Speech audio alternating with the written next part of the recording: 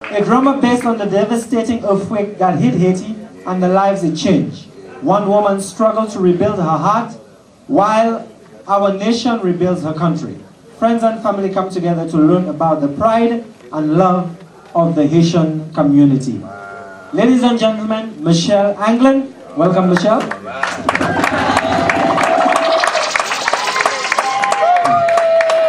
Before we give her the award, we make her work for it.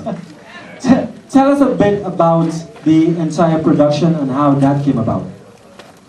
Well, the production came about when my partner and me, which is Anjanette Payson, she won the iPod, when her and myself started writing a play, and I was told to finish the play by a woman named Sabrina Sadler from Phenomenal Women, which we are a part of, which they help women build their company or their business.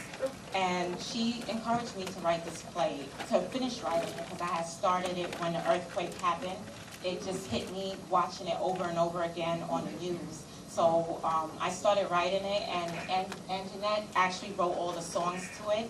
And these are my cast members right here. These are some of them. They came to show support. Phenomenal people.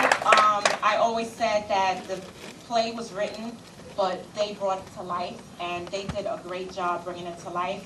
We're going to try to bring it out again, maybe for the anniversary of the earthquake. We'll see how everything goes. We'll bring it out again, and we would like for everyone to leave an email or email me at harlemcreations@yahoo.com, and I will let you know when it's on so you can come and see it. Everybody's up for a razor. Michelle.